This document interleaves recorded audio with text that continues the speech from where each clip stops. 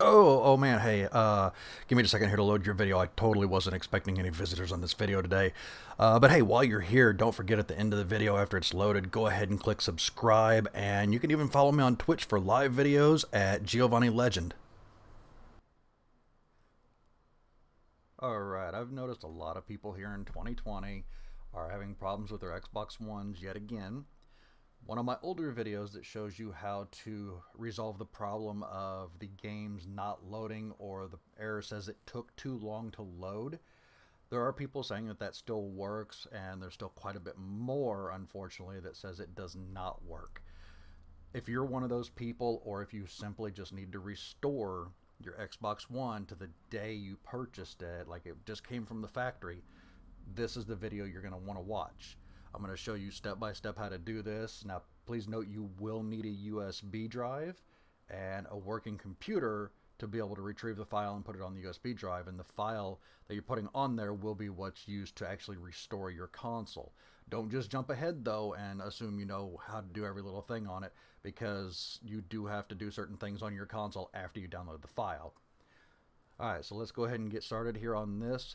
Starting out, you do need to get on your computer. Go ahead and pull up a web browser. I've already got mine preloaded here, as you can see. What you're going to want to do is on Google type in Xbox One System Restore. When you do that, you can scroll down and you'll see the one here that's support.xbox.com right here that says reset Xbox One console to factory defaults. Go ahead and click on that. Let the page load. Now this is just going to give you a quick tutorial on how to reset your Xbox. This is not what we came here for. This is not what we're interested in. You want to scroll down to this part right down here that says reset using a USB flash drive. Go down. I'll click the little down arrow next to it, and you'll see step 1 on your computer. Click down arrow on that. Note here, it does need to be formatted to an NTFS format, which I will be showing you how to do that, so don't go panicking and thinking you don't know how to do it. So it will tell you go ahead and plug in your USB drive on your computer and get it reset to NTFS format, and then you'll have this restore factory defaults right here. If you click on this, this is actually going to be the file that you'll be downloading to put on the USB drive. And you will need a program like WinZip, WinRAR, anything to extract a zip file or a RAR file will do sufficiently on this instance. So go ahead and click that to download it. And you'll see down here in the lower left of my browser, it's factory reset.zip is now downloaded. And then give me just a second here and I'll go ahead and plug in my USB drive.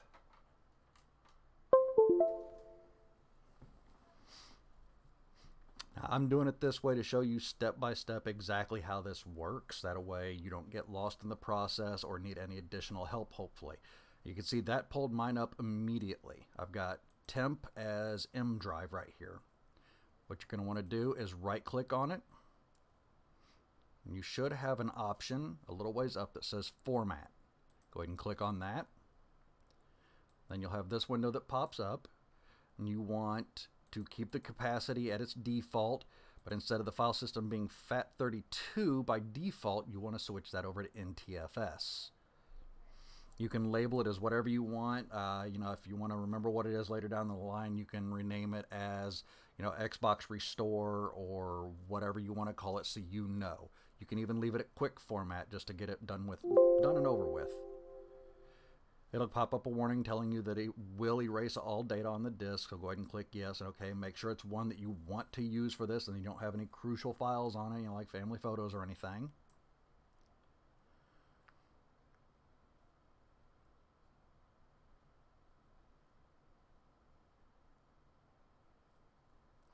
It's taking a little bit longer than I expected it to on this drive. It should be formatted here pretty quick though.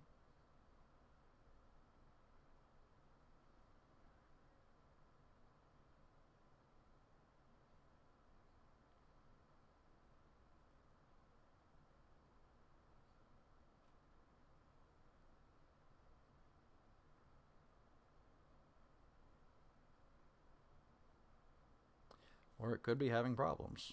I might have a bad USB drive here.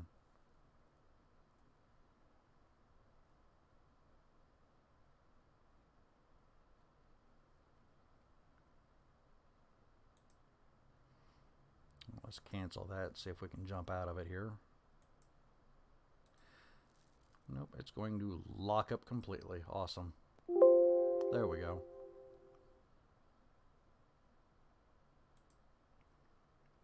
Nope, it's going to keep on trying. Awesome.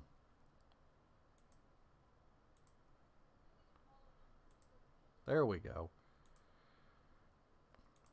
Anyway, that should be formatted now, hopefully. So let's go ahead and click on our File Explorer. Yep, and then I have temp M:.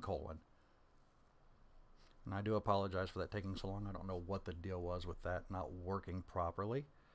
Anyway, back in your browser, you can click on the factory reset.zip and it should open it with your primary program that uses it. You'll see a $ system update folder. You just want to click extract to, and you can just type in right here on the line, or however yours works, just the M:/. And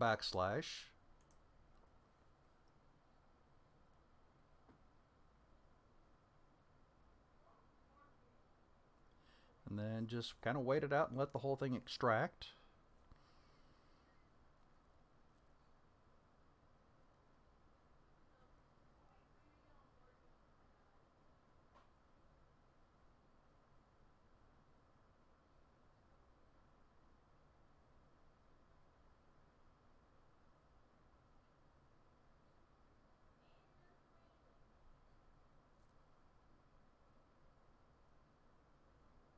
Alright, we are extracted and ready to go. There you go. You'll see on my M drive here, I have the system update folder. Do not mess with it. You don't have to go into the folder or anything. You just want to go ahead and close out of that and pull your USB drive out of your computer. Now, I'm not going to be able to physically show you this part, but on your Xbox One, I want you to go ahead and power it down all the way. Hold the power button until it fully turns the system off. Once it's off, go ahead and unplug the power cord. Now that the power cord's unplugged, insert the USB drive that you just created into either of the USB ports on the console on the front. If you've got one of the newer systems that only has one on the front, it's fine. Just go ahead and plug it in. After you got the USB drive plugged in, go ahead and plug your console back in, but do not power it up. You will want to find the eject button and your sync button for your controller. Not the one on the controller, but the one on the console itself. So you'll be holding both of those buttons at the exact same time. Hold down your eject button and hold down the sync button. While holding both of those down, go ahead and power on your Xbox One. When it begins to power up, it should come up to a screen for formatting it. And it will use the USB drive to completely wipe the system clean and reset it back to day one. So, I mean, you will lose everything in this process, but it should correct any problems you have with the system unless it's an actual hardware failure or like your hard drive is actually dying. Aside from hardware failures and the hard drive dying, this system restore should take care of any problems you have with games and apps not loading, the system running excessively slow because it's been bogged down over the year or whatever. So go ahead and do this process if you're comfortable with doing it this way and have the means to be able to do it, and you're okay with losing all the data on your system. Make sure you remember your login and password for your Xbox account and everything else, because you will need those once you boot the system back up. So anyway, I hope this helps some people get their systems resolved, since the older video is apparently not working for some people now. And if it did, go ahead and leave a like on the video. Make sure you subscribe to the channel, and I'll even see you on Twitch as Giovanni Legend.